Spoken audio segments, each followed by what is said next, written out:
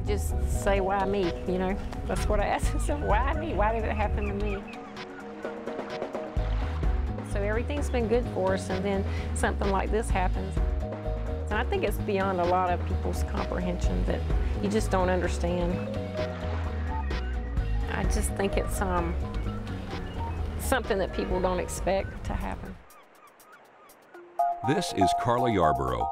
She and her husband own Spanky's Marshside in the resort town of Brunswick, Georgia.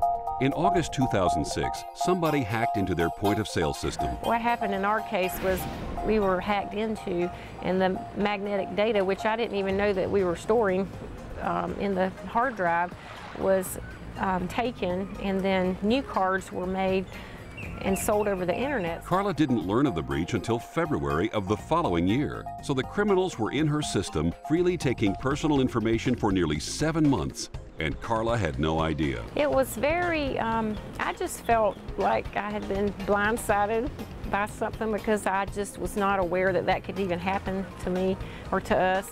A similar well-publicized case made headlines in early 2006. The victim was TJX, a company that owns such stores as TJ Maxx and Marshalls. They too were hacked into, and customer information from about 45 million credit and debit cards was stolen. The PCI issue has really grown dramatically over the last several years. It's a lot like having a business that's operating on a tiny little island in the Caribbean. The skies may be clear today, but at some point that big dark cloud's going to swoop over, and here comes the biggest hurricane you've ever seen. The raging storm that is now known as PCI Compliance is taking over the retail industry. We traveled the country to meet the major players in the PCI issue and get to the bottom of what must be done to fix this growing problem.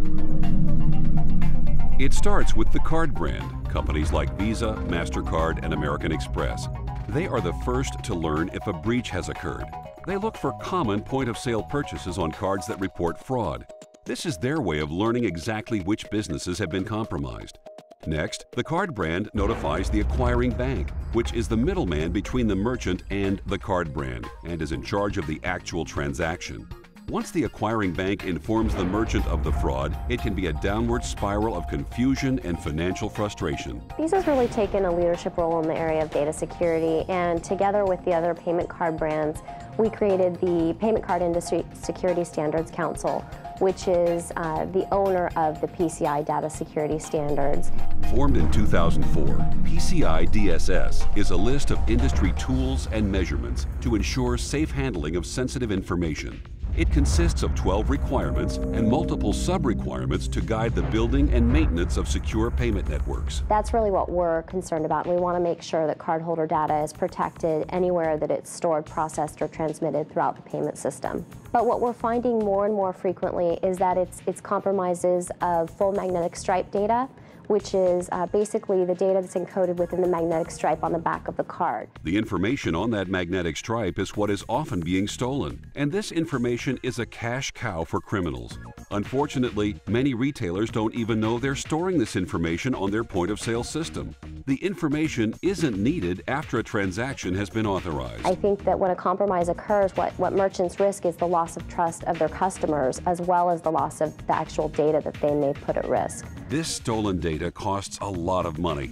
Not only is the merchant responsible for the fraudulent charges criminals make with these card numbers, Visa may fine the merchant's acquiring bank because their customers weren't compliant in the first place. It's not a matter of if they're hacked, it's just a matter of when. Don Raber is with Chase Payment Tech, the largest acquiring bank in the world. As the middleman between merchants and card brands, acquiring banks are the first to receive any fines for non-compliancy. They normally pass these fines on to the merchant, but sometimes this is simply not possible. The hacker has taken, say, 1 million cards. That is going to easily grow into a very large sum from the standpoint of fines. Typically, Visa or MasterCard fine upwards between $20 and $30 a card. If they can't pay it, then remember I mentioned earlier that Visa and MasterCard, they fine us first and we pass the fine on. If the merchant can't pay the fine, then we're left holding the bag. It's a huge financial risk for us. In Carla Yarborough's case, her acquiring bank is making sure they avoid that risk by holding on to money that comes in from her credit card transactions. They can take money and hold it because they may be fined by Visa or MasterCard, and if they're fined by Visa or MasterCard, they don't want to have to take the risk of getting their money back from you, so they're going to keep it over there and make sure that they those fines are taken care of. As Carla sees less of a profit from her business, the next step she faces is a forensic audit. This is to determine just how long the criminals have been attempting to hack into the credit card information. The cost to Carla for this audit? $10,000. And we dig as deep as we can to try to piece that puzzle together. Nick Percoco is a forensic auditor with Spider Labs, a division of Ambrian Trustwave, or ATW. Every day he talks with confused merchants just like Carla. I really don't think when they swipe a card that a hacker can get into their system and steal that information. So it's a very new world for them. Nick says the smaller businesses are suffering in silence. Slowly but surely, some merchants are closing their doors and going out of business. Those small organizations you never hear about. It's not going to make headlines on CNN that a mom and pop restaurant in the middle of South Dakota was hacked into. It's not going to happen. But the threat is very real. According to ATW, during each compromise, an average of 40,000 card numbers are stolen. If everybody in America just decided they're going to leave all their doors unlocked on their houses and they're all going to go on vacation for 3 weeks, all the thieves in America would just drive around subdivisions just looting houses. That's really what the environment's like for these small merchants right now. Experts say these hackers are criminals who are a part of a sophisticated, organized group. On the systems they break into, they often leave an encryption to let other criminals know they've already been there. The message? Don't steal my work. Because of their cyber intelligence, these criminals are nearly impossible to catch. Nick Percoco says what they are actually doing is another story. It isn't sophisticated at all. What you see in Hollywood where it's somebody at a computer typing furiously trying to break in the systems, it's more of point and click hacking is really what it's come down to. Browse around just like you would sitting at your own computer, click on files, open them up, and download the data. It's actually that simple. Inside Spider Labs, Nick logs on to a criminal chat room to show just how simple the process is. The chat room reflects the same type of services you would find on eBay, but this is a marketplace for criminals to buy and sell stolen goods. These people here, there's a username there, they said they have eGold, they have bank logins, they have fresh credit card numbers, they have a whole bunch of things that they actually have their hands on and are looking for someone who wants to buy them. It is sad because it's like the small business person is taking the brunt of the whole thing because somebody is out there breaking the law. We're having to pay for it one way or the other, if not by closing your doors, by having to pay out big sums of money.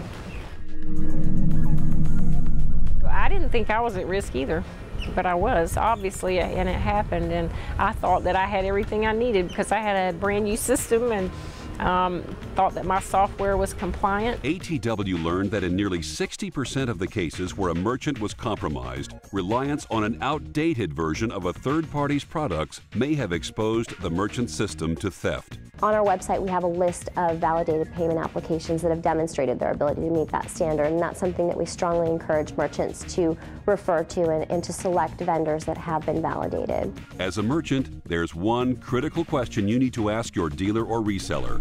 Is my POS system PCI compliant? Buying and maintaining compliant equipment is the most important step toward compliancy. Is that when you buy a system, you can buy the Bentley, you can buy the Mercedes, you can buy the Cadillac, you can buy the Chevy, or you can buy the Yugo. So you may economize where you can least afford to do it. But the bigger companies have budgets for IT. The smaller people who don't have the funds to invest, don't have the time to invest, are going to have a weaker system. You know, what bothers me is that here you have a small business, a restaurant, a small retailer, they're breached. They're being asked to pay millions of dollars because some criminal breached their system and stole this data. But the penalty's far too high. So I think legislation may be the ultimate goal. Right now, it's with the retailer. That's where the liability is being imposed. This matter grows more urgent by the day. Every time a criminal succeeds, the most valuable asset they steal isn't money, but trust. Upwards of 60% of consumers won't go back and shop at a place that's breached their credit card data. I think equally important, if you look at TJ Maxx, they lost more than $1 billion in market cap immediately following the breach.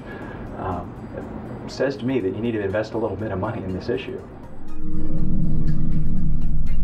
Really, the cost of protecting that data It's a cost of doing business, it's essential, and it's far less than the costs in the event of a compromise. Now is the time to act. If you don't have money to upgrade your system or buy a compliant one today, work toward that goal. In the meantime, here is a list of action items you can do today. Make sure your POS system has a firewall if it has internet connectivity. Make sure patches are up to date. Antivirus software must be in place. Change passwords on a regular basis.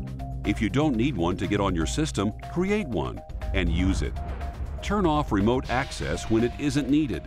Stay educated. And most importantly, contact your POS provider to see exactly what you're storing on your system.